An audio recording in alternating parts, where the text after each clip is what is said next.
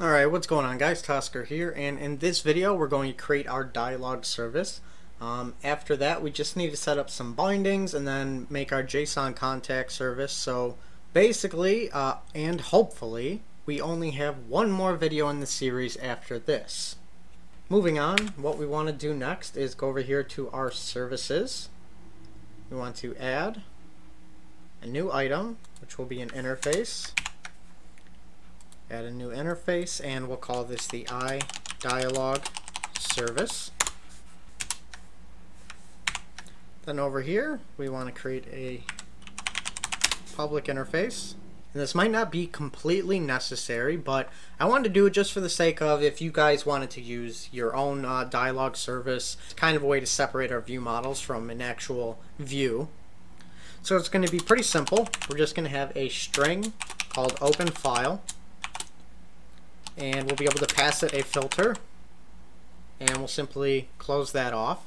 So we're going to basically have this return the image path. And just to give you an example, we could also, just for fun, I actually don't think we're going to use it, but just to give you an example of what else we can do with this interface, we're going to do a show message box string message. Now we want to go back over here to our Solution Explorer, go to Services, and add a new class. And in this class, we're just going to call it WindowDialogService, because we're going to be using the WindowDialogService, of course. And then over here in our WindowDialogService class, we're going to make it public. Going to give it an interface of the AddDelete. Of course, we want to implement the interface. And then here in our open file, we just want to do a var dialog equals new open file dialog. Whoops. Of course, import the Win32 namespace. And then we want to do if dialog show dialog equals true, which means the user selected a file, and hit OK. And we want to return the file, or rather dialog file name. And then if the user is canceled, then we're just going to return a null value. I'm going to leave this not implemented. If you feel you want to ever use a message box, or if you just want to take it out completely and remove it from the interface, you can do that as well. I just wanted to give that as an example of what else we could do with this service. Now going over here to our view models, going to find our contacts view model. Then down here we're going to create another command. Going to have it be a public I command, browse image command. Then going to implement it.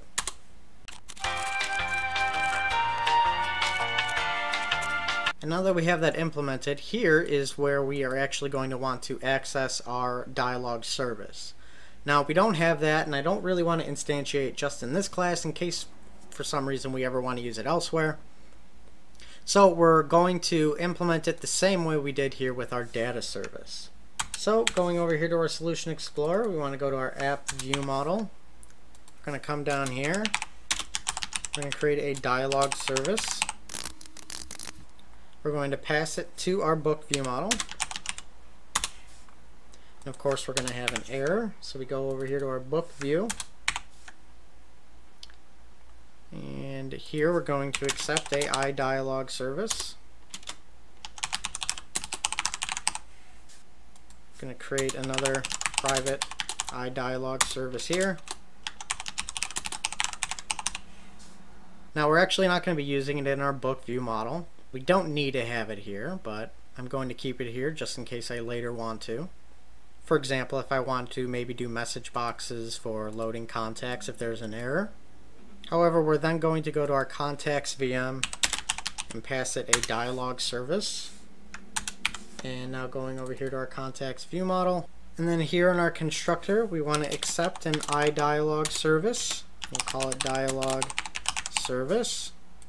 We of course want to create a class level AddDelete service and assign it.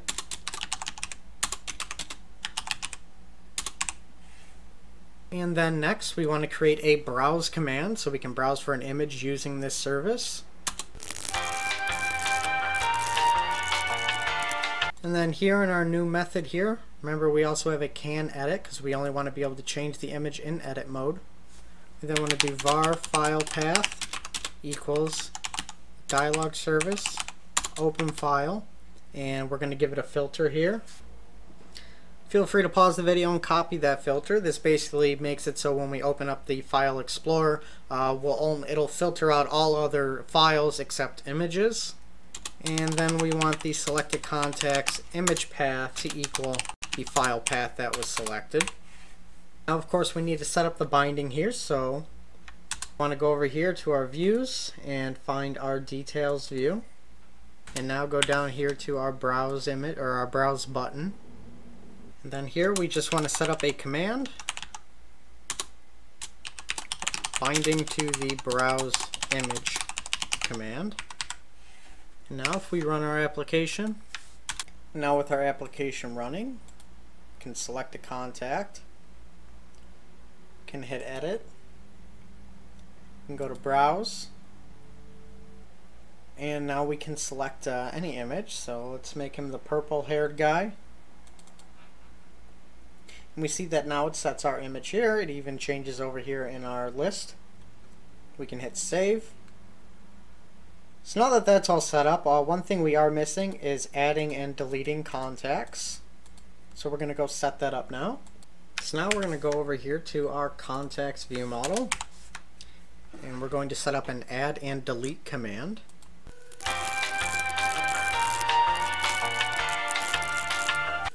And of course now add in the methods add, delete, and then the bool method can delete. Now here for our delete, we want to actually go to our contacts, and we want to remove the selected contact. But now if you remember, when we save our contacts, we're not saving the observable collection that we're removing from. So we actually want to scroll up here and look at our IEnumerable we made earlier. And actually we're going to change this to a list. And we can scroll down here and we can set this to list.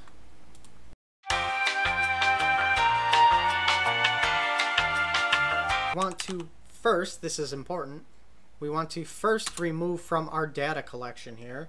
So our contacts, remove selected contact, and then we want to remove from our observable collection. Now the reason we want to do it in this order is because we are bound, this is our observable collection, and its selected item property is bound to the selected contact. So if we remove it first, that's going to update, notify a property change on our selected contact, and then when we get to this one, for example if it was under here, once we get to this, since it's bound, it's going to be an entirely different thing. In fact, it's going to be null because we've removed it. So we want to remove it from the collection first, then the observable collection, and then we want to save. Next, for our can delete, we want to return a selected contact here, and if it equals null, then we want it to return false, and then if the selected contact is not null, it can return true. So we can only delete something if we have something selected. Now down here in our add method, we're going to go about something in a way that I'm not entirely sure I enjoy, but we're going to stick with it for the sake of time and completing the series. It's not too big of a deal anyways. So I figured perhaps I'd like to throw it to you guys to maybe come up with another way that we can do this, or a better way that you think to do this. But let's get started so you know what I'm talking about. So the first thing we want to do is, of course, we want to add a new contact here. And it'll be a new contact model. And then within this, we're going to give it some default empty values. So here's our default values. Now the reason I don't really like this is mostly because, especially if we look down here at our phone numbers, we have our string arrays. I don't like the fact that we're setting the value of the arrays to 2 individually, because if later on we decide we want more phone numbers or more emails or more locations, we got to then come back into the view model and individually change these. I have a few ideas on better ways I'd like to do this, but as I mentioned, for now I just want to keep it the way it is. Now next, what we want to do is go to our observable collection here, and we want to add our new contact. We then want to also add it to our data collection. So this is the actual collection of contacts that we are saving.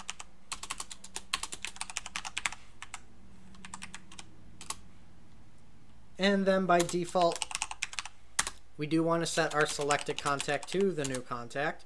So once we add a new one, we're going to assume that we want it selected, so then we can go over and edit it. Now the last thing we do want to do is go over here to our Solution Explorer, go to our main window, and down here in our XAML we want to implement the commands for our add and delete. So we can copy our edit command that we have. We'll go up here to add. We'll add in the add command. And then scroll down here and we'll add in the delete command.